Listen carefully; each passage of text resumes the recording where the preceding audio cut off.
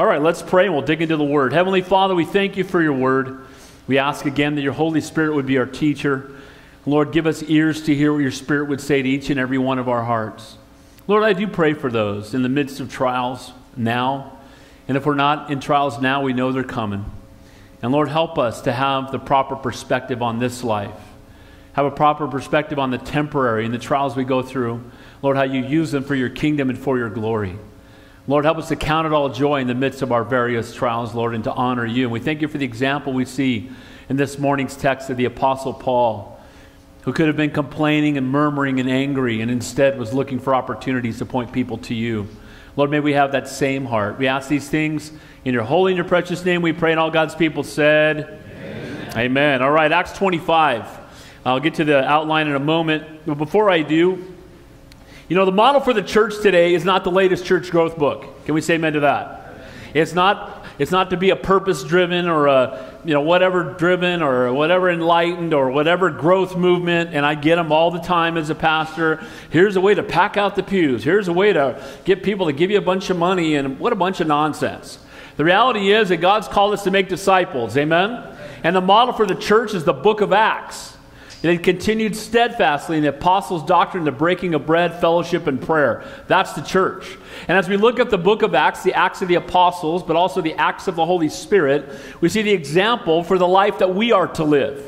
It's the example for us. It's not modeled after corporate America. It's modeled after the first century church. Can we all say amen to that? And that doesn't change. There's no new method. There's no new model. God hasn't given us a revision to how he wants the church to operate. The church isn't a building. It's us. We're the church. Amen?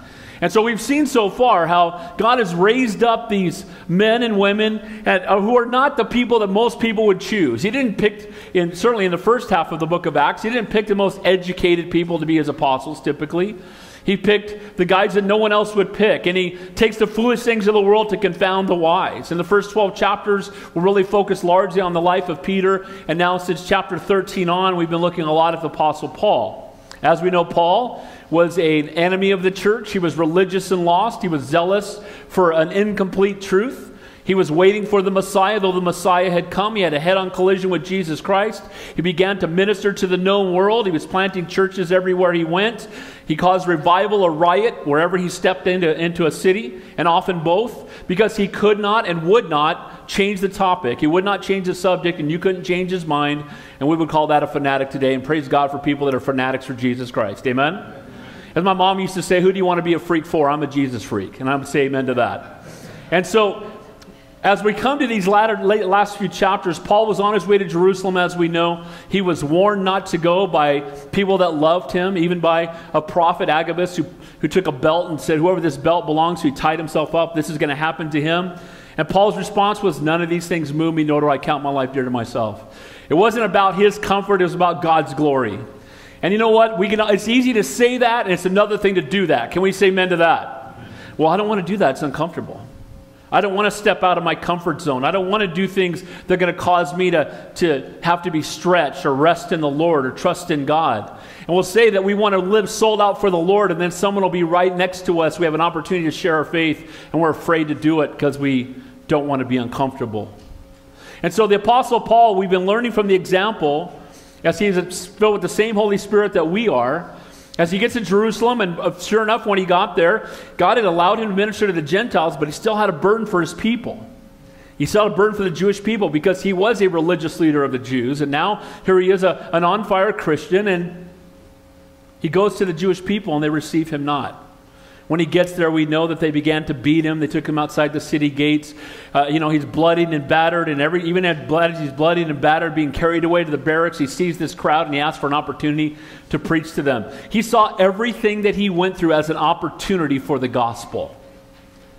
Now, in the last few chapters, he's had more and more audiences with the Sanhedrin, and now he's been sent down to Caesarea. We talked about this last week. If you were here last week in Acts 24, I titled the message, No Decision is a Decision. And everybody makes a decision about the gospel. Everybody. You either accept it or you reject it. Can we say amen to that? You've either surrendered your life to Jesus Christ, you're either a friend of God or an enemy of God. There's nothing in between.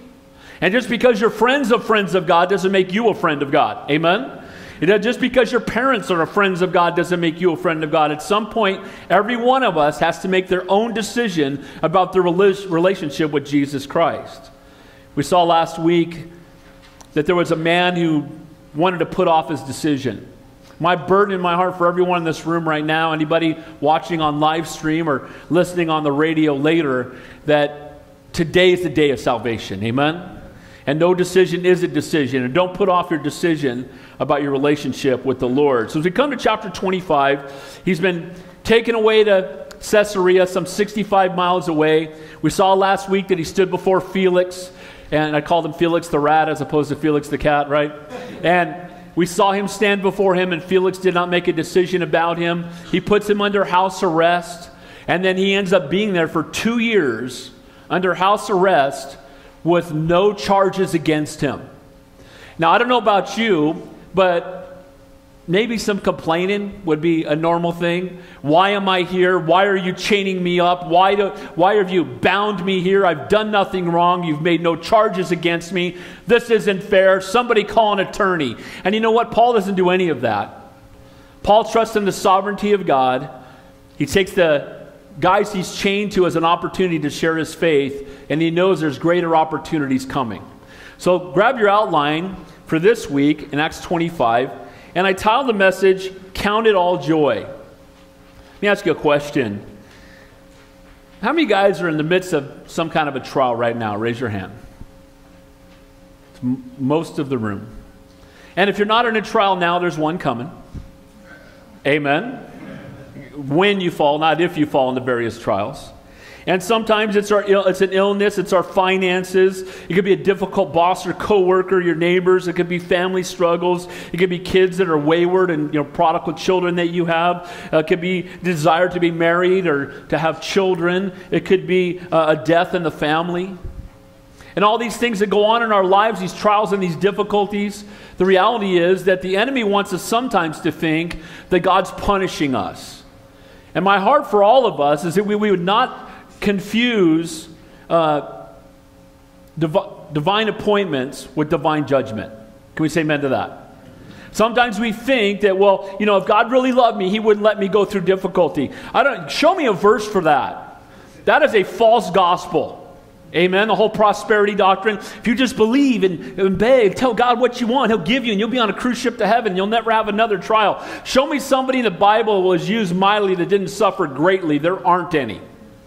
Can we say amen to that? Well, I don't want to say amen to that because I don't like that. But the reality is that we're going to go through difficulties and trials because, it is but light affliction compared to the glory that can be revealed in us if we will just trust and honor God. Can we say amen?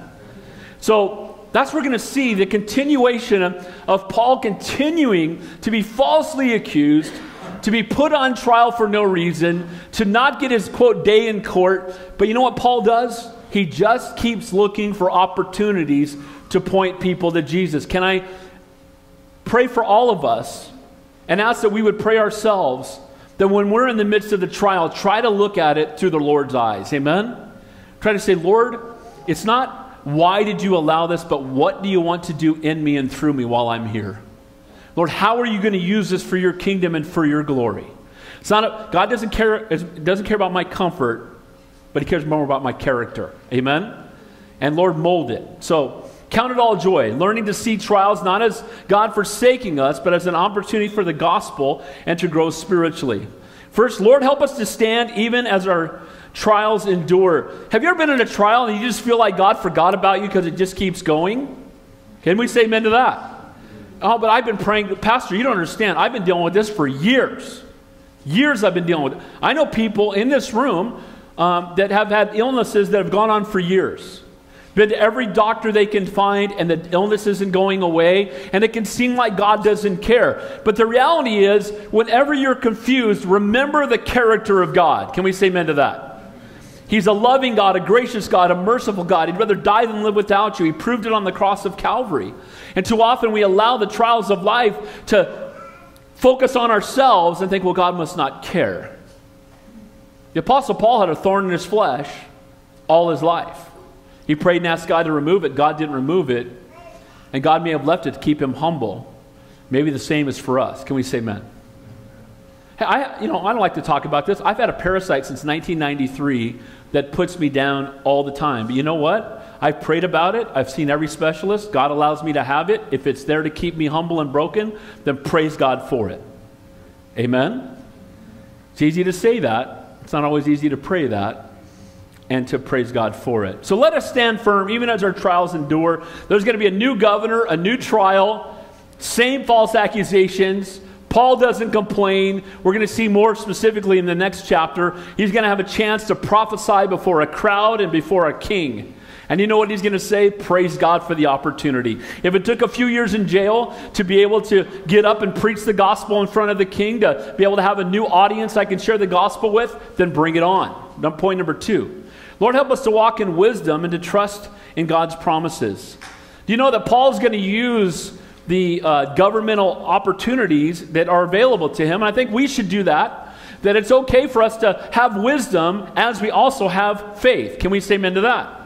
So it's okay, I think, to call someone to task if when I was a youth pastor, I used to tell my youth group kids they couldn't bring their Bible to school. And I'd say, well, that's absolutely not true. You absolutely can bring your Bible to school. Take your Bible to school anyway. Well, I'm going to get in trouble. Well, I know your dad will high five. You take your Bible to school anyway. Amen? And we can submit to the authorities that God's placed over us and use that for furtherance of the gospel. We're going to see Paul do that. He's going to plead to be brought before Caesar. Say, bring me to Caesar. Why? For him, it's another divine appointment. It's going to be another opportunity. And then thirdly, Lord, help us to see every situation through your eyes. May we recognize again the difference between divine punishment and divine appointment. So let's begin there in verse 1 of Acts 25. Remember that Paul has now been told that he's been chained up and he's under house arrest. He is allowed to have visitors. People come to see him, but he's not free to come and go whenever he wants. And he's in Caesarea. When we do go to Israel, that amphitheater is still there where Paul is going to have mainly next week, Acts 26, where he preaches the gospel with boldness. The foundation of the house that he stayed in when he was there, that's right on the sea. And so Paul's there, and days and weeks and months, and now a couple of years have gone by, and we don't see Paul murmuring. We don't see Paul complaining. We know that Paul is witnessing to the guys he's chained to. He's taking every opportunity for the gospel. So let's begin there in verse 1. Lord, help us to stand firm even as the trials endure. Now, when Festus had come to the province after 3 days, he went up from Caesarea to Jerusalem. Felix, remember last week? Felix said, I'll talk to you at a more convenient time. 2 years go by, Felix is not going to be the governor anymore, and the more convenient time never came. Guys, this is why today is the day of salvation. Amen? Because if we're going to put it off, I don't understand why if you're laying there dying, you would put off the paramedic. Amen? Come back next week if I'm still alive. You can help me out. And sometimes that's the approach with the Lord. And Felix had said, I'll speak to you again at a more convenient time. And he did call for him several more times. But now 2 years have gone by. Felix is removed as governor. And now in comes a new governor. So Paul's lived there, had been available to Felix, only summoned him to try to extort money from him. If you remember last week, even after hearing the gospel, the only thing he said was, well, I was kind of hoping, I know you got some money. I was hoping you'd kind of bribe me so that you could go free. But Nero appointed Festus as Felix's replacement, and we know from Josephus, he's a first century historian, not a Christian writer, but he represents him as an honorable and a capable leader who faced a set of insurmountable crises. So here's what happens. Festus is an honorable man from the world's perspective, and he comes in to take Felix's place, but at the same time, he's going to be a man whose oversight is over the Jews. And so as he comes into the land, what does he do? He's going to want to find favor with them. And he's coming in, he's going to meet for the first time the Apostle Paul. So the new governor went to Jerusalem to meet with the rulers of the Jews to introduce himself and wanting to get to know and understand the people he would be ruling over. This is what a good governor does. Go meet the people, find out what their concerns are. It's been 2 years, and guess what they're going to be concerned about? Paul.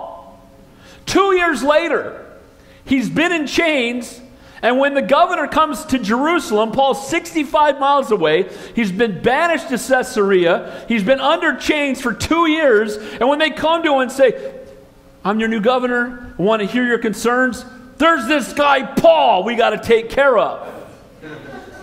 65 miles away, he's been in chains for 2 years, and they haven't forgotten about him. And I have an idea because Paul's still not being quiet. Can we say amen to that? You may have me in chains, but the Word of God is still going out. You cannot silence the Word of God.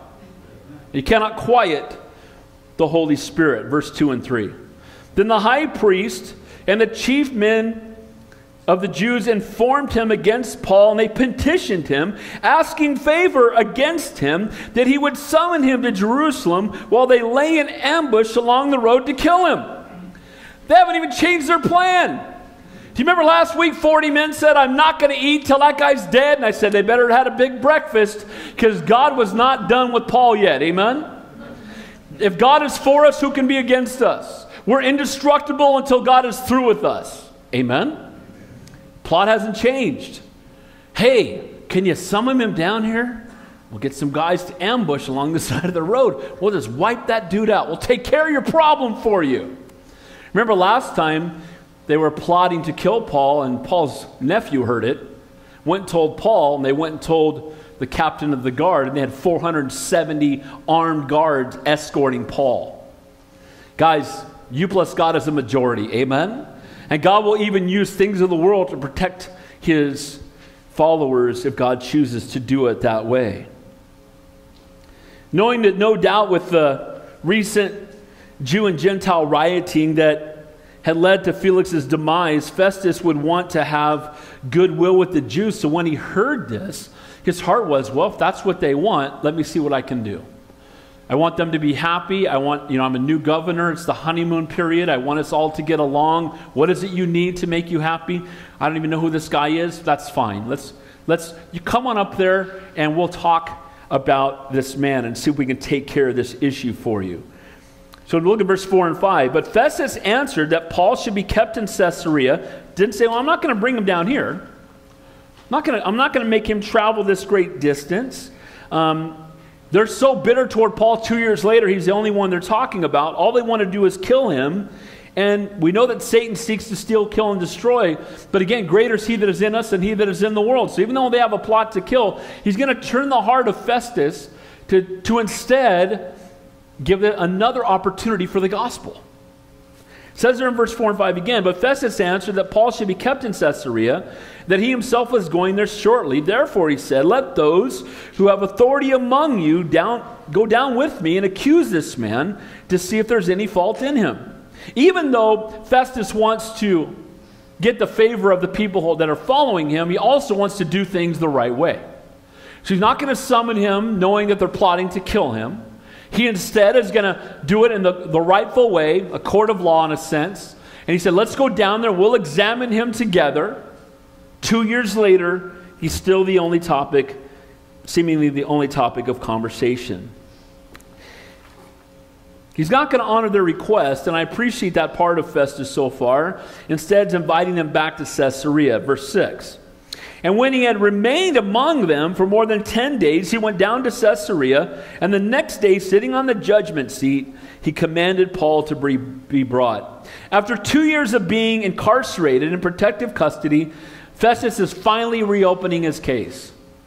We don't have the background of what Paul does during this time. We know God's using him, and we know that he could have been bitter and he could have been angry. But you know what? God was moving in Paul's heart and using Paul where he was, and he had something greater in store. Can I say for all of us in the midst of your trials that when you're in the middle of it, we don't get to see what God has coming next, but we need to learn that trust God knows what he's doing, and he's got something coming next, that he's going to use what you're going through now for his glory if you will let him.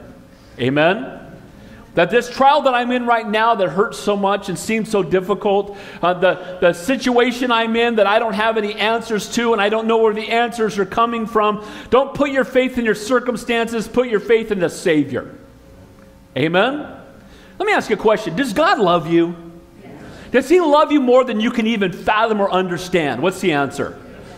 Did he die that you might have eternal life? Are you always on his mind? Is he praying for you right now?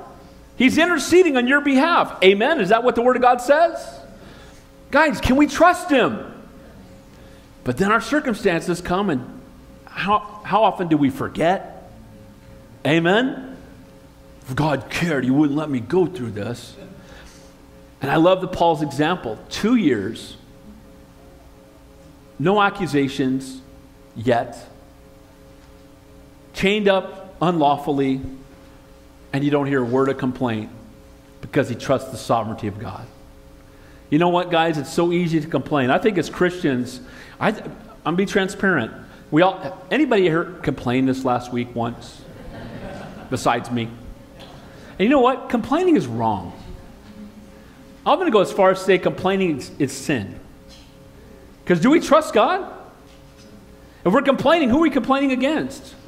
My boss is a jerk. Did God know he was going to be your boss? Pray for him. Amen? I'm being treated unfairly. Was our Savior treated unfairly? Amen? Guys, we need to learn to have a different perspective than the world does, to respond to trials different. And I love Paul's response. And so these guys are going to travel 65 miles again to bring accusations against Paul that didn't work the last time, but they're going to travel 65 more miles to stand in front of yet another judge. And Paul is being dragged back out, being accused of the very same things, but there's really no accusation. They're false accusations, but they're not going to stick. Paul's focus on eternity, he removes himself completely out of the equation. You know, to be humble is not to think little of yourself. It's not to think of yourself at all. Amen? It's not about me. It's about him. Not about me. Not about my comfort. It's not about what I want. It's about what he wills. Not my wants, but his will be done. Amen? Lord, if I have to go through illness that you're glorified, praise God. If I have to lose my job, praise God. Lord, I trust you. Heard someone on TV the other day say, well, you know, these Christians, they say you're supposed to love Jesus more than you love, like, even your own family. Amen. Can we say amen to that? You know why? Because if I love Jesus more than I love my wife, I'm going to love my wife an incredible amount. But seek first the kingdom of God. Make God the priority and the passion. He's more important than my job, than my health, than my future, than my stuff. He's it. It's about him. For me to live as Christ and to die is gain. My life is Jesus. And to die is only to get better. Amen? Paul understood that. People say, well, we need to esteem ourselves more. Your problem is you don't have enough self-esteem. Knock that off. My problem is I esteem myself too much. How about you? Amen? I think about myself all the time. My 3 favorite people, me, myself, and I. Amen? How does this affect me? That's a great picture because I look good. It's a horrible picture because I don't. Amen? We have this mentality and people say, well, you need to esteem yourself. No, the Bible says to deny yourself, take up the cross, and follow him. Amen? And the problem in the church today is we have a problem dying to ourselves. We want to be comfortable. We want to be the light shining on us. It's to him be the glory. And Paul was willing to say, I'll sit here in chains. I'll sit here if this is where the Lord wants me to be. To him be the glory. He knows where I am. I'm praying. I'm trusting him. I'm waiting for the next divine appointment. And when he brings it, Lord, help me to be ready. That's Paul's heart. Lord, help that to be our heart as well. Audience before the Sanhedrin already. He had an audience before Felix. Now he's going to have another audience. Verse 7. When they had come, the Jews who had come down from Jerusalem stood about and laid many serious complaints against Paul, which they could not prove. Has anybody ever falsely accused you? Is that not aggravating? When someone says something about you that's not true. I got enough things you could say about me that are true. Amen? There's enough things people could point at that are true about us. And so when someone says something that's not even true, it's hard not to want to fight back. It's so hard to just bite your tongue.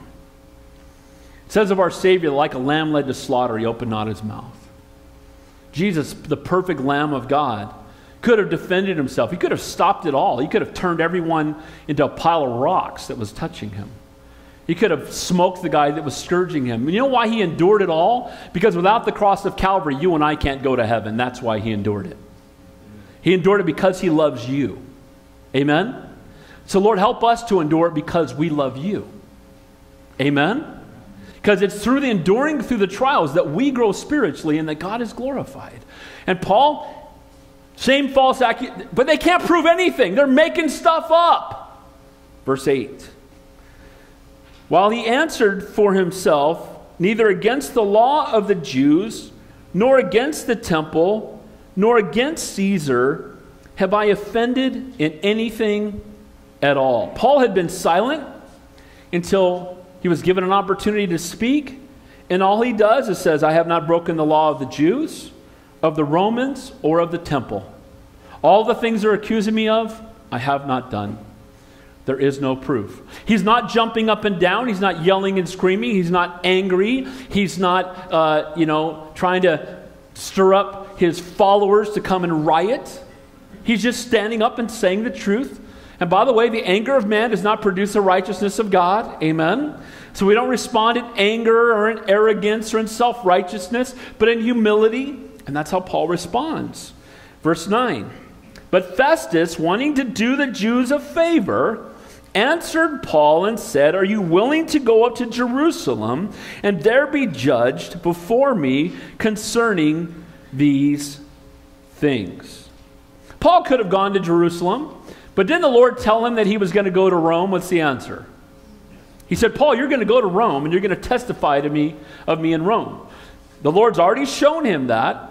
Going back to Jerusalem, he could have just said, whatever you want me to do, but Paul's actually going to use what God has put on his heart, the calling on his life, and then he's going to use what the law says, and he's going to use wisdom to bring about what God has put upon his heart to do. Sometimes people will say, well, Christians, we got to stand up for ourselves. Well, no, we don't. But then they'll say, well, then you're just going to let everybody run over the top of you. Well, we don't do that either. What we do instead is we allow God to be the one to defend us. Amen? Let God defend us. And it's okay to say, well, no, I can bring my Bible to school. Yeah, no, I can. And yes, I can stand up for the Lord. And yes, I can share my faith during my lunch hour. And yes, and I can stand up for that. Don't be a jerk. Don't be self-righteous. But you can stand up for it. You can seek wisdom. We're going to see Paul do just that. So he's being asked, do you want to go back to Jerusalem to be put on trial? I've already witnessed to that mob. I'm looking for a new mob to witness to. Amen? I already talked to those people about the Lord. Give me another opportunity. There's another place that God wants me to go. And I'm going to be going to Rome. So Festus, responding like the politician that he was more concerned with his approval rating before men than uncovering the truth. And he asked Paul if he'd be willing to be judged before the Jewish Sanhedrin, the same group who had falsely accused Paul and sought to kill him 2 years earlier. Also, weren't they going to lay in wait for him on the road to Jerusalem? Is God going to protect him? What's the answer? Of course he is. So the first thing we see is, Lord, help us to stand firm even when our trials endure. 2 years of the same thing, 2 years of no accusations, 2 years, and Paul doesn't change. Do you know that people are going to see your faith in action in the greatest way when you're in the midst of the greatest trials? It's easy to be the Christian on the cruise ship to heaven, but how do you respond in the times of great difficulty? People that you share your faith with, people at work and neighbors and family members that know you're a Christian, they may not listen to your words, but they're going to watch your actions. And when you're in that great difficulty and trial and your faith remains steadfast, that's going to speak volumes. Because guys, we trust in the sovereignty of our God. And he's greater than any circumstance I may go through. And that's what Paul's done for 2 years. So now they're saying to him, so Paul has to answer, are you willing to go back to Jerusalem? Point number 2, Lord, help us to walk in wisdom and to trust in your promises. God had promised he'd go to Rome. That he's going to have another great audience to speak the gospel to. So instead of acquiescing and going back to Jerusalem, here's what he says in verse 10. So Paul said, I stand at Caesar's judgment seat where I ought to be judged. To the Jews I have done no wrong, as you very well know. Is he making a stand here? You already know that I've done them no wrong. I stand before the seat of Caesar, which is where I belong. I don't belong going back because, again, God's protecting him, more marauders on the road. The first time God protected him by sending 470 soldiers to accompany him. This time the Holy Spirit moves on his heart not to even go back. God can protect us both ways, by the move of the Holy Spirit and by the hands of men that he has come alongside of us. That's our God. Amen? And that's exactly what happens here. And he says, I'm standing before the seat of Caesar, the appropriate only place a Roman like Paul could be fairly judged. Verse 11 and 12. For if I am an offender or have committed anything deserving of death, I do not object to dying. Now I love this. Paul is not afraid of death. Death has no sting for the Christian. Can we say amen to that? Death has no sting. Death is graduation day. I'm going to close my eyes on earth and I'm going to open them up in glory. You can't threaten me with heaven. Amen? And with that kind of a heart, Paul says, I'm not afraid to die. But his willingness to not be afraid to die does not mean that he's going to live recklessly. Even though you don't fear death, doesn't mean you don't go play on the freeway. Amen? He's still going to use godly wisdom. He still wants to live his life sold out for the Lord. He doesn't fear death, but he's not going to live in a reckless way. He wants to honor God. He wants to be faithful to God's calling upon his life. And so, look, I'm not afraid of dying. Can't threaten me with heaven. But then he says this, but if there is nothing in these things of which these men accuse me, no one can deliver me to them. I appeal to Caesar. Once again, he says, look, you're not going to turn me over to the religious and lost who cried out for the crucifixion of their Messiah because they didn't recognize him, who now only seek my death. I'm not afraid of dying, but you know what? God's not done with me here yet, and I'm going to take the legal rights that I have, and I appeal to Caesar. You send me in front of Caesar, and I'll preach the gospel there. I'll stand before the seat of Caesar. I'll stand right here. If you're back next week, you're going to see Paul preach an amazing message to an amphitheater filled with people, filled with a lot of people who would have never had a chance to share the gospel with had he not been arrested and falsely accused. And praise God for opportunities that God gives us because of our trials. I shared with you many times that I had a coworker, Jehan Jehansus, JJ, we called her, born Muslim, born in Iran, and she used to mock my faith mercilessly. And I had a Bible study at work, and she would call us the God Squad, not in a kind way. And as the Bible study grew, she'd open the door sometime and mock us. Say a prayer to the Easter Bunny for me while you're at it, and just mock our faith. I had gone away from work for a while and come back to work, and on my first day back, she wore a T-shirt that said, "Born right the first time." You know, mocking being born again. And you know what? I witnessed to her, I loved on her, I did everything, and man, she was so hard. And it was me going through the coma and being sick and all the things that I went through, and then coming back to work that God used to soften that woman's heart. She ended up coming to Calvary Chapel, Santa Cruz. She ended up giving her life to Jesus Christ. She came down here to Malibu so I could baptize her in the ocean, and now she's in church every week and sending me Bible verses all the time. So praise God, is it worth being in the hospital and in a coma for a while to see the hard-hearted Muslim get saved? What's the answer? Is it worth whatever trial we have to go through? See, guys, trials are not wasted. No suffering is wasted for the believer. God will use it for his glory if we will let him. Amen? And so the point is that in all of our lives, many of you have been through 10 times worse what I've been through. And remember that God loves you.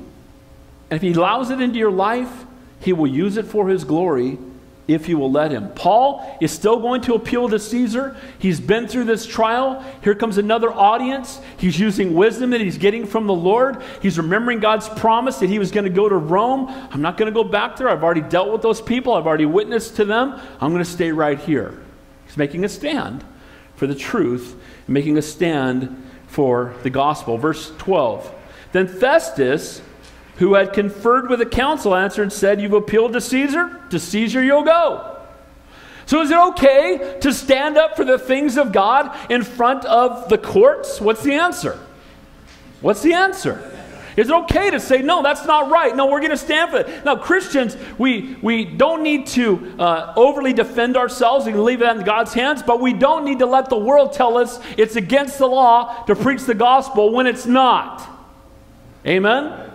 We live in a world right now where us being too silent sometimes is getting our freedoms taken away from us. But here's the reality. You cannot quiet the Holy Spirit. You cannot shut down the Word of God. God's Word will endure forever. And those who judge over it, they're the ones on trial, not the people preaching the gospel. Amen? Amen? It's not Paul on trial here. It's going to be Festus. It's going to be Bernice, we're going to see here in a minute, here in Agrippa. It's going to be others that come into his life, and he's not on trial. They are. It's not the Christians that are on trial at work. It's the unbelievers in the office that need to come to know Christ. And Lord, help us to be loving and kind and gracious and to stand up and speak the truth, love people enough to tell them what they don't want to hear. In Acts 23, it said, "Be of good cheer, Paul, for as you have testified for me in Jerusalem, so you must also bear witness in Rome. Caesarium of Palestine, right of every Roman to a fair trial." He cried out for it, and now he's going to get it. I want a fair trial. I want to stand before Caesar. But really what it's going to be is an opportunity for the gospel. And praise God for that. I'm thankful for people that make stands for the gospel in front of the Supreme Court. Can we say amen to that? People that challenge things like abortion. Praise God for that. You know, we don't just sit back and we want to stand for the truth, and we don't want to be violent. We don't want to be those people, but we want to stand for the truth. And that's what Paul's doing in a sense. He's going to be faithful to move in obedience to God's promise, and may we all learn to put God's will above our own desires. He's like, look, he had a heart for the Jews. And going back to Jerusalem, no doubt, could have been part of his heart to go back and minister to his people. He'd had such a burden for. He'd been wanting to go to Jerusalem for years. He finally was there. Now he has a chance to go back, but he knows that God told him, I'm sending you to Rome. So he's going to obey God rather than his own desires. Praise God for that. Again, easier said than done. God's not done with Paul. He's got a divine appointment for him. And as we walk in obedience to God's word, we'll be blessed and God will be glorified. And on the other side of obedience, divine appointments wait. I really believe that. As we obey God, I believe divine appointments wait for us. As we walk in obedience to the Lord, as we seek after his face, as we make him the priority, I believe that there's more and more divine appointments waiting on the other side of our obedience to God.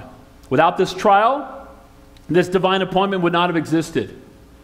Again, you'll have to come back next Sunday, but when we get to chapter 26, we're going to see how God's going to use all that Paul's been through to bring the gospel to a massive crowd that would maybe have never heard it otherwise.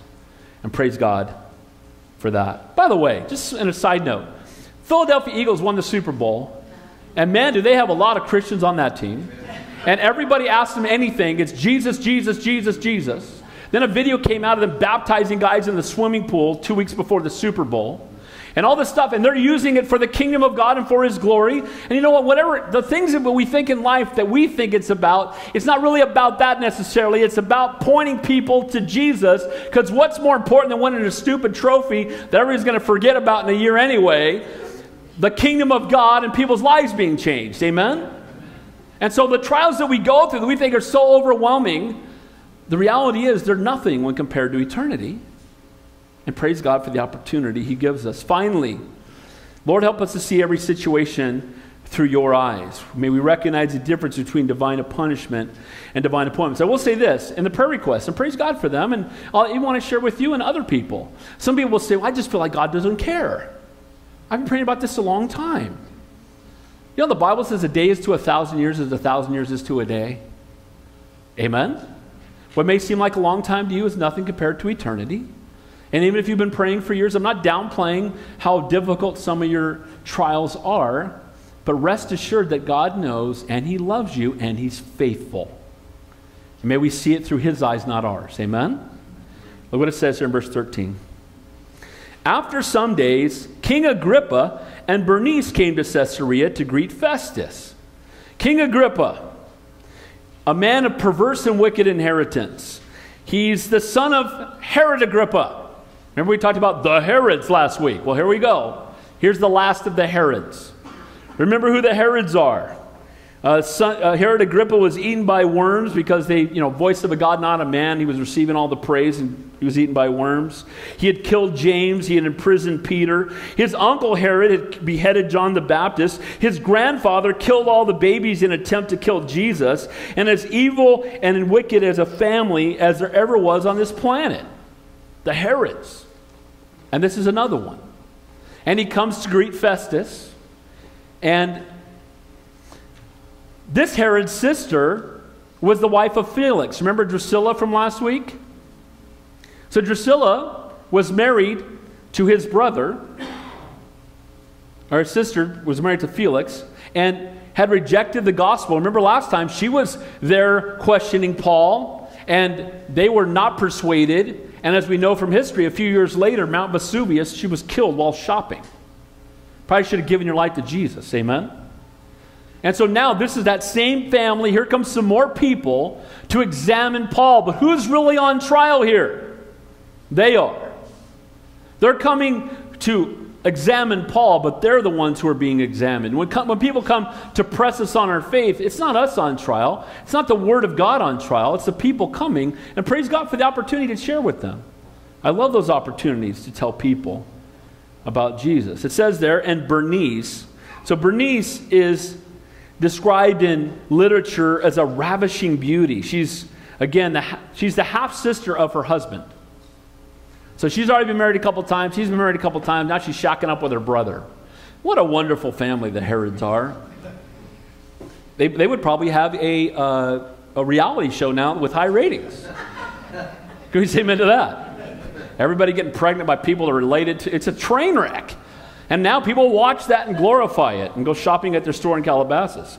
Now, Agrippa and Bernice are living in sin. And history tells us that Bernice, who had been married twice before, left Agrippa for a Roman general, and after a brief marriage to this king, returns back to Agrippa. And so this Agrippa II was powerful, his power had been greatly diminished, his rule limited to the northern area of Israel, north of the Sea of Galilee. He's more of a figurehead than a potent political figure. He calls on Festus to strengthen his political ties, and then when he gets there, there's a divine appointment waiting for him with the Apostle Paul. These two extremely immoral and godless people think they're going to examine Paul, but it's the two of them that will be examined by the gospel. Verse 14. When they had been there many days, Festus laid Paul's case before the king, saying, "There is a certain man left a prisoner by Felix, about whom the chief priests and the elders of the Jews informed me when I was in Jerusalem, asking for a judgment against him." So Festus lays Paul's case out before King Agrippa, and because it was embarrassing enough to have to first cast an appeal to Caesar, far worse was that they had no accusations. He's like, I looked at the guy's case, I got nothing. And I got to send him to Caesar, and when we get him there, we're going to say, why is he here? We have no idea. Can you imagine being brought into, you bring a guy in chained up, you slam his head on the table in front of the Supreme Court. What's the charges? We don't have any. This is where they are. They've got nothing. They're holding Paul, they're chaining Paul, they're accusing Paul, they have no accusations. He calls the king in, he's going to say, dude, can you help me find something? Because he's appealed to Caesar. If I just let him go, the Jews are going to be mad at me. He wants to go to Caesar, but if I send him to Caesar with no accusations, I'm going to look like an idiot. And I'm the new governor here. Hey, king, can we check this guy out and see if we can find something to accuse him of? Reminds me of Daniel, that the only accusation they could find against him was in his relationship with God. Remember that? What did they outlaw to finally catch Daniel? They outlawed prayer. The only way we're going to catch this guy, let's outlaw prayer. That'll get him. Because that guy prays all the time. They couldn't outlaw anything else because you know what? He was a faithful man of God. And I feel like here's the same thing with Paul. No accusation. He wasn't sinless, we're all sinners, but he was without accusation. He had not broken the law. He was not a criminal. And so they're trying to put their heads together. The chief priests and the elders wanted to bring swift judgment against Paul, and Festus, wanting to earn their goodwill, he knew that when he sent him up there, I could have an accusation. I got nothing. All the stuff they told me amounts to nothing. And yet, he's on trial. You know, on a trial, every side must be heard. And defendant must hear the accusation and have an opportunity to defend himself. They don't even have an accusation against him. Look at verse 17. Therefore, they had come together without any delay. And the next day I sat in the judgment seat and commanded the man to be brought in. So I can't send him to the Romans. He said it's not the custom of the Romans to deliver any man to destruction. Verse 16, before the accused meets the accuser face to face. So I brought him in. They're meeting the accuser face to face. I said, tell me what he's done. Verse 17, they begin to tell him what they think he's done. Verse 18, and when the accusers stood up, they brought no accusation against him of such things as I supposed, but had some questions against him concerning their own religion and about a certain Jesus who had died, who Paul affirmed to be alive. So why is Paul really on trial? For preaching the resurrection. Amen? Hey, if I'm going to be in front of the Supreme Court, let that be the charge. Amen? He said, you know, according to Roman law, he's got to be able to defend himself, but he can't defend himself till the accusations are brought. Then I brought all the people in. I couldn't find any accusations. The only one I could find really was something about their own religion, not our law. And it was because they said that this man, Jesus, had died, but he says he's alive. There's the accusation. He's saying that Jesus is alive. That's not a crime. That's a commandment to go therefore into all the world and to preach the gospel. Amen? To preach Jesus Christ died on the cross and risen from the dead. Amen? And he's preaching the whole gospel. And that's what they've outlawed. Guys, if they outlaw the gospel and I go to jail for that or you go to jail for that, praise God. Amen? Blessed are you when they revile and persecute you and say all kinds of evil against you for my name's sake, for so they did the prophets that went before you. So since it's a religious question, I wanted him to go to Jerusalem. Look, it says in verse 20. And because I was uncertain of such questions, I asked whether he would be willing to go to Jerusalem and be judged concerning these matters. Do you want to go be judged by the guys who are accusing you? Because that's what he's asking them. Do you want to go back to Jerusalem and let the religious leaders judge you? No. I've already been there. I've already shared the gospel with them. I don't have a heart to go back to there. Verse 21.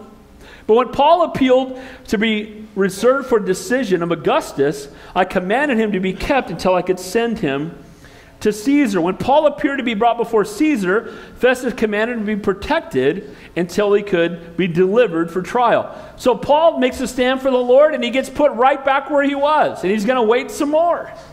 Now King Agrippa's going to come. You know, the Lord had promised him before that you will testify before men and before kings. Is that not about to happen? It's about to happen.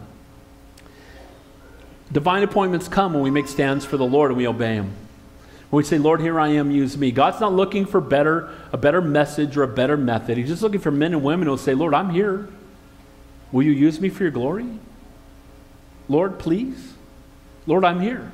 The eyes of the Lord search to and fro among the whole earth, seeking one he can show himself strong on account of, one whose heart is loyal to him.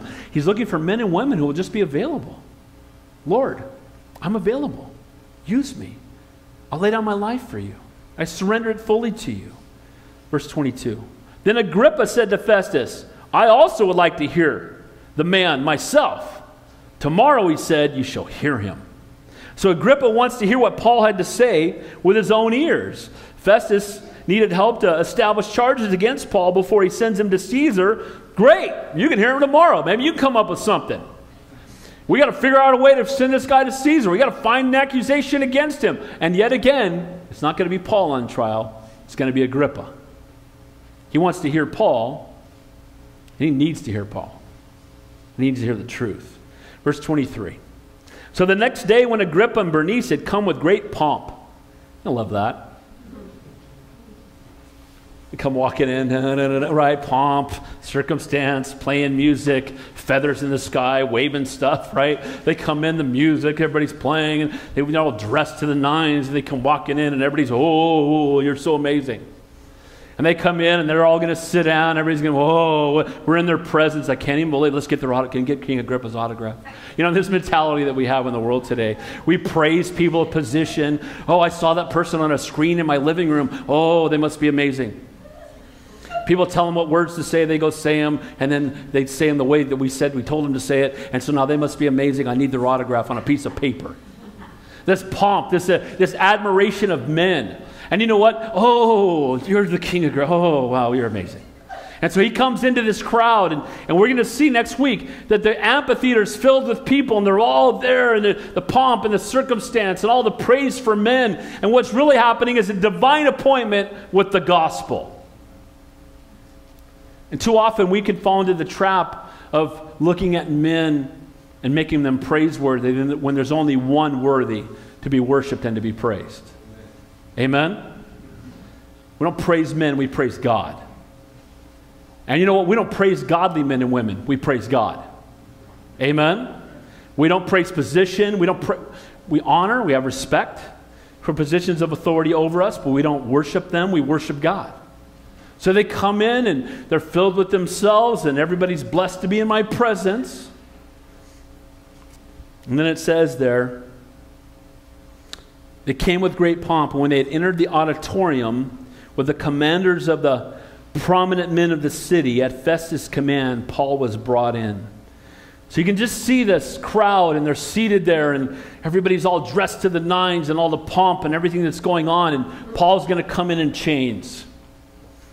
He's going to be standing in front of this amphitheater filled with people, and these royal people all dressed to the nines who came in with great pomp and celebration. And here out comes Paul, this man in chains, standing before them, and they think they're going to examine Paul. And they think they're going to put Paul on trial. And the truth is, everybody in that amphitheater is about to hear the gospel, and every one of them will be held accountable for the gospel that's going to be shared by Paul. See, often we think that the world looks at us and wants to put us on trial. They want to put Christianity on trial. And the reality is, it's the world that's on trial, not our Savior.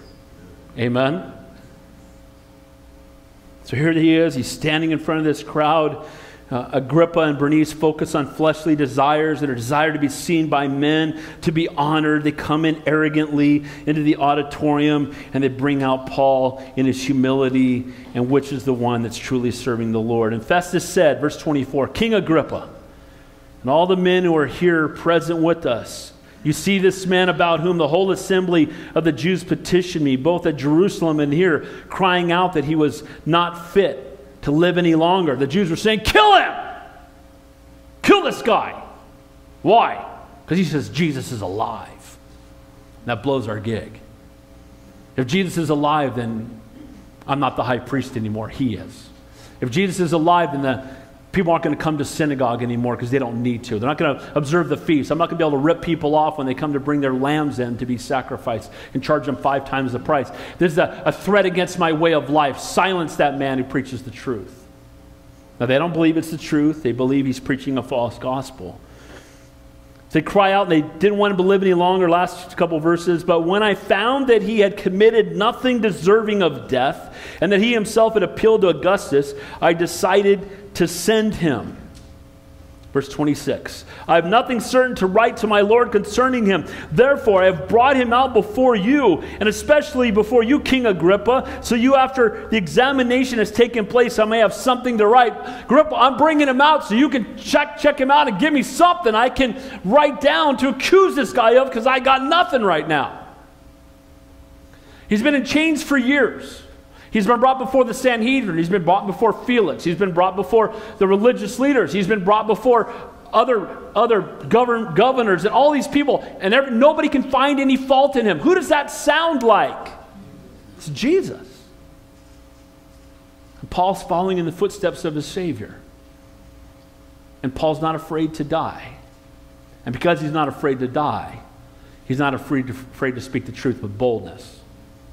Amen? Guys, God has not given us a spirit of fear, but of power, love, and a sound mind. Can't threaten us with heaven. So, King Agrippa, could you help a brother out here? I got nothing. I need to find out what's wrong with this guy. Can you and your half-sister you're shacking up with, check him out and let me know what you can have me accuse him of doing. Last verse. For it seems to me unreasonable to send a prisoner to not specify the charges against him. Amen to that. Seems kind of stupid to send a guy up there who hadn't done nothing. But I need some help here. So now Paul's going to respond, and he's going to, standing there in chains, addressing this huge crowd, this amphitheater that's still there to this day. I've been there. I've stood in the spot where Paul would be standing, and all these people with all their arrogance and their pomp and their circumstance, and here's Paul, this meager man, chained up, and he's about to preach the gospel with boldness. And so the next verse would be, you got to come back next Sunday. Because now we're going to hear Paul's response to all these false accusations. We're going to hear Paul's response to being enslaved when he didn't, chained up for no reason. We're going to see Paul's response to having to go through a great trial that he didn't deserve. And we're going to see that Paul counts it all joy because he recognizes that everything in his life is not about him, but it's about the Lord. It's not about my comfort, it's about his glory. And if I need to be chained up for a few years to stand in front of this crowd that needs to hear about Jesus, then it was all worth it. Can we say amen to that? So count it all joy. Learning to see our trials not as God forsaking us, but as an opportunity for the gospel and to grow spiritually. Number one, Lord, help us to stand firm even as the trials endure. I know in this room there's been people dealing with health trials, financial trials, kids that are away from the Lord, all kinds of difficulties of life. I want you to be encouraged. I'm not downplaying that your trial doesn't exist, because it does. I'm not saying it's not difficult, because it is. But you need to know that God is faithful and he loves you and you're not alone. Amen?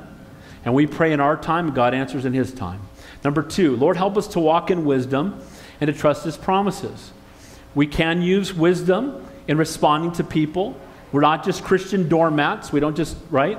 But at the same time, we walk in humility, and we can use wisdom, and we can trust in the promises of God. We need to trust in the promises of God. And then finally, Lord, help us to see every situation through your eyes.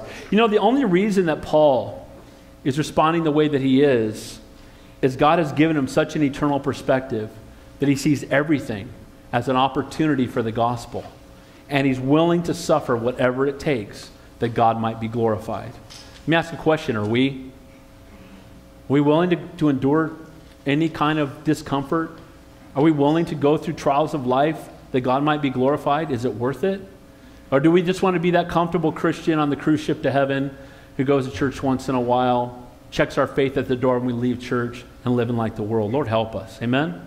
Maybe we learn from Paul's example that trials in the Christian life are not acts of divine punishment, but again are an opportunity for us to grow spiritually and to point people to Christ. James chapter 1, let me close with this. My brethren, count it all joy when you fall into various trials, knowing that the testing of your faith produces patience. Amen? Heavenly Father, we thank you for your word. We thank you, Lord, for the examples we see. And Lord, we thank you that we have the same Holy Spirit living inside of us that dwells within the Apostle Paul.